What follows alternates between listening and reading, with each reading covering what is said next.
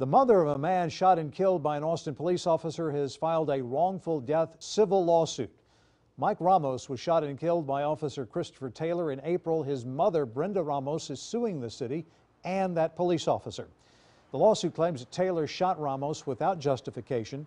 Police were initially responding to a report of a man with a gun, but no gun was ever found. Brenda Ramos says a recording of the incident shows the officers on the scene were the real aggressors, not Ramos.